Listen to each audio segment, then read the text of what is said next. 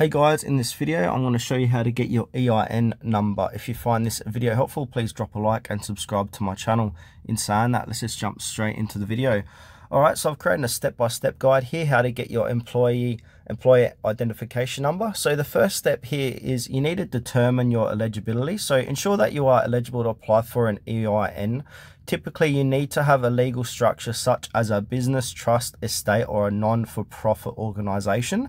Then from there, if you can be eligible to apply, you need to apply online. So go to the IRS website and use the online EIN application tool available at the IRS EIN online application page.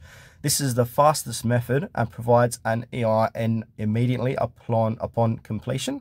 So follow the instructions and complete the application form. You need to provide information about your business or entity as well. You can also apply by fax or mail. So you can complete a form called SS4, application for employer identification number.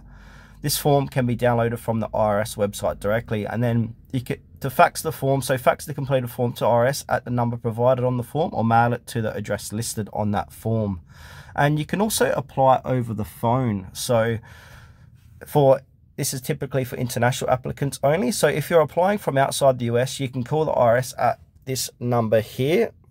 It's not a toll-free number, so be mindful of that, to apply by phone.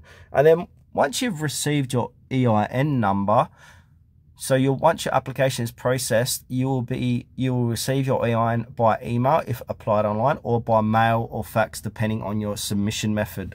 Make sure to keep your EIN in a secure place, as it is used for various tax and legal purposes as well.